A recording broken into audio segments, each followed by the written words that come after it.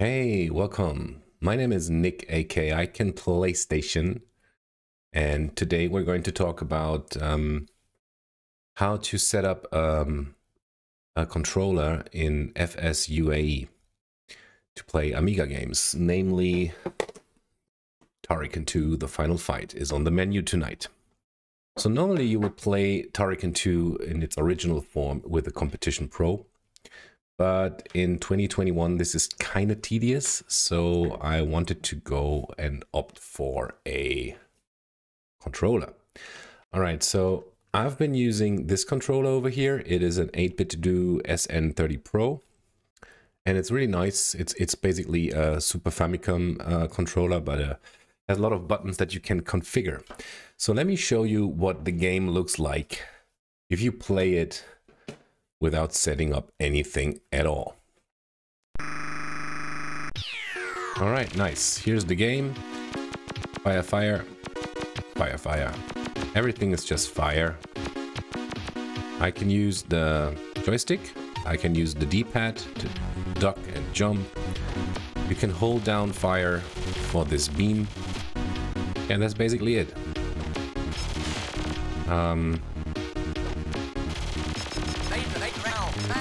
So the first thing that is obvious, oh Jesus, is that on a controller you don't want to jump by pressing D-pad up.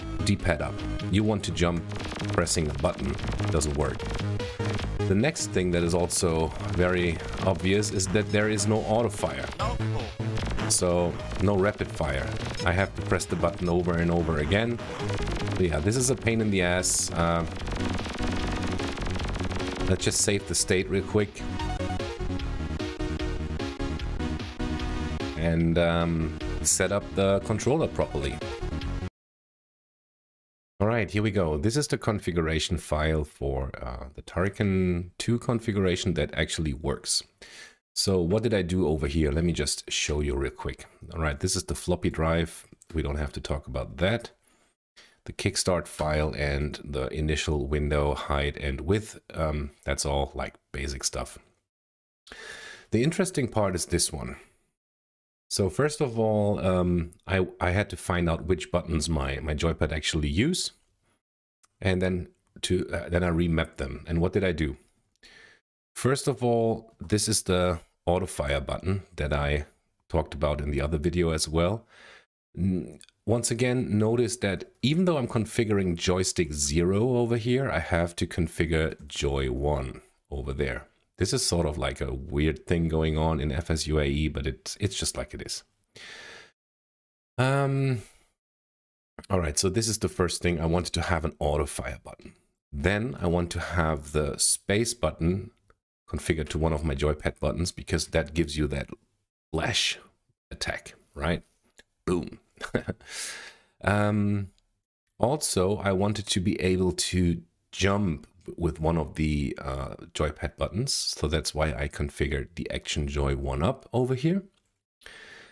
I configured Action key P for pause to button 7, which is the start button in my case, so I can press the start button to pause and unpause the game. And also, which is super fancy over here, we have a save state and the restore state button. So I can just press a button on my joypad, it saves the state, and another button to load the state, which is really, really useful. All right, also you notice that I have a few non-actions configured. And this is just because I wanted to have no action when I press these buttons. On these buttons, there were strange defaults, so I just overrode them with action none, so nothing happens if you press the axis 4 in the negative direction, or button 4, which I can't even remember which button it was. It was just something that bothered me. So this basically is a clean configuration file for this controller over here, and it has all the cool buttons set up for Turrican. Let me show you how this configuration works. All right, we are back in the game. And as you can see, we have auto fire on this button over here, on the Y button. We have jump configured to the B button, so I can just have auto fire enabled and jump. We have regular fire on the X button, so I can hold the X button and have that beam thing going on. We have the lightning thingy over here. And if we want to roll, we have to duck and press A, so we can roll. Place a few bombs, nice.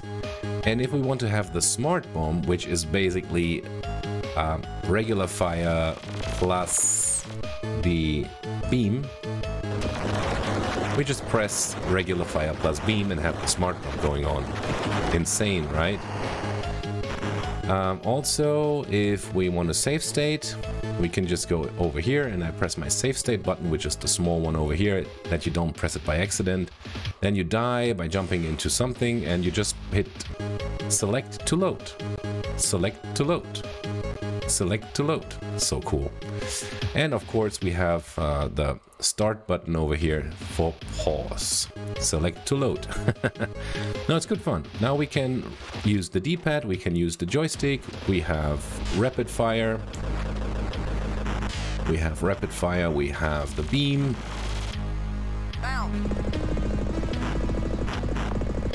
And this is how I imagine to play Turrican 2, or any Turrican really, in 2021.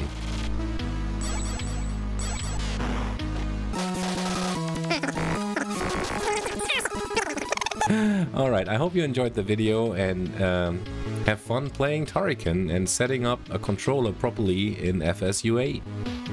Bye bye.